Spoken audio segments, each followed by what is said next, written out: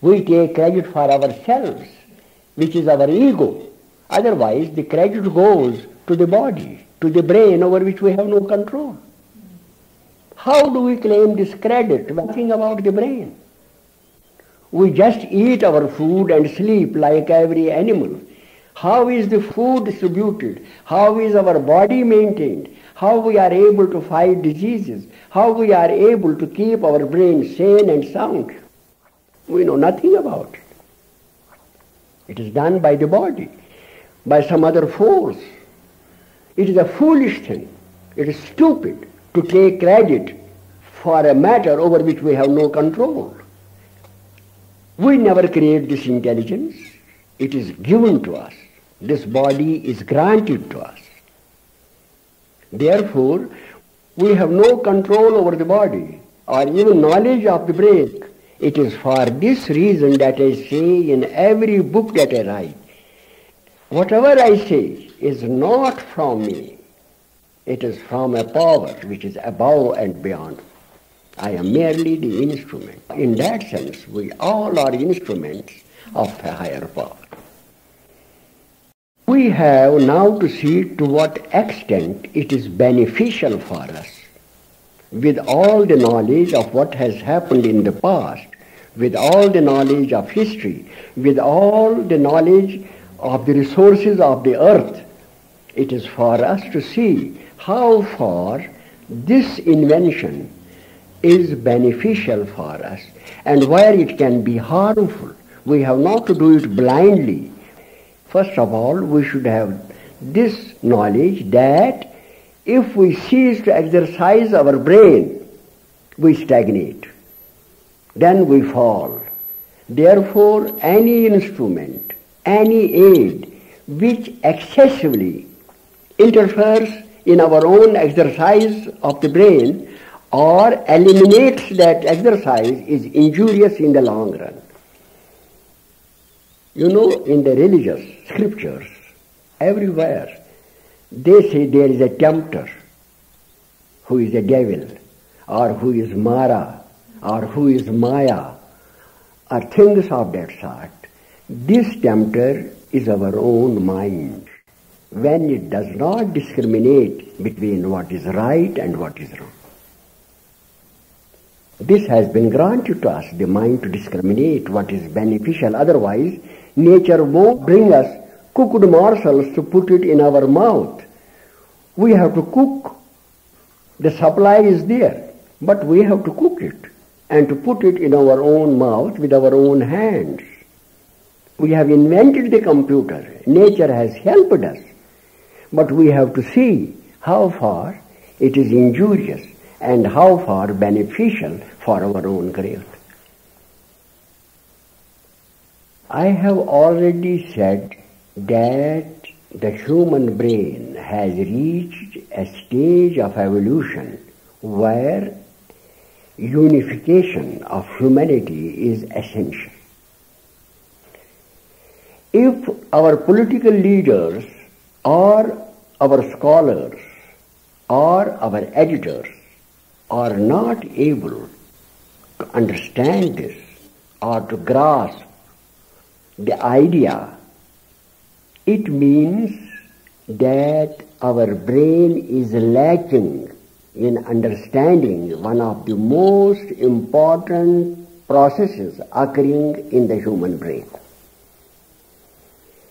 If we do not unite, if we continue to have rivalry, competition, and wars, we destroy ourselves. The intellect which is not able to understand that a weapon has been devised which makes it imperative for humanity to eliminate war, and that we have to cooperate with this evolution, and that all revelation and religious teaching has come to give us the broad outline of this evolution and the way we can cooperate with that. Otherwise, there is no reason why there should be revelation except that the God of all this almighty universe, billions of suns, billions of earths, is particularly interested in the human race and has no other work to do. As I said one day, And only that much matter which will make one small marble brought from the sun and kept at say 200 miles from the earth. Only one marble. Jean says a pinhead. I say one marble of the matter at the core of the sun, brought from there and kept at say 200 or 300 miles from the surface of the earth, will melt mountains and dry up all the oceans. This is the power of the Almighty. In one sun, one small sun, there are more than 3 billions, 300 billions in our galaxy alone. These are fools who are talking of this thing and that. These astronomers and physicists, these scientists, they are just arrogant, full of hubris, and they are deceiving the human being. Such a terrific creation could never be possible with itself. Look, we know of existence by our mind. If we are not alive, no one can know of existence, the world existence. The idea of existence springs from the mind. It is not in a stone, it is in the human mind. Therefore, there can be no existence without a mind. The very idea comes from the mind. Without a mind, there will be no existence. When we say that it can be, even after we are no more, and when there is no mind, we are projecting our mind in the future. It is mind again. It is the mind which begets the idea of existence. This idea of existence is in the mind I am. So existence and mind are inseparable. Do you follow me? There can be no existence without a mind. Those who say it is matter are fools. They have not the depth to understand. Mind and existence are inseparable. When you think that existence can be without a mind, you are projecting your mind again. Do you follow me? This means that the very idea of existence and mind are inseparable. In other words, there can be no existence without a mind. It is the mind which is at the basis of all this creation. It is intelligence. The universe is intelligence. What you see is intelligence manifesting itself as the universe. This is the crux of the Vedanta and the Shaiva philosophy.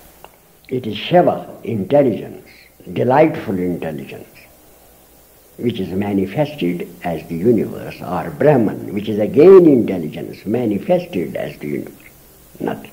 The ocean, the stones, the mountain, ourselves, this all is intelligence. All is alive with life. This creation is not so simple as these simpletons believe it to be. I mean the professors who are specialized. In Germany, they had started to call them specialized fools, specialized idiots. This is what the professors themselves told me, that in the classes they are heckled as specialized fools. They were talking among themselves and laughing. I said to them, why are you laughing at? They said, now students are calling their professors specialized fools. The term is deserved because it is a state of stagnation now. There is no progressive knowledge. What is demanded is a progressive knowledge of the universe. At this time, to say that it is matter, that the universe is of matter, when they know that even the concept of matter springs from the mind, is stupidity. The first thing is to explore the mind before they start exploration of matter. This is the wonder in us.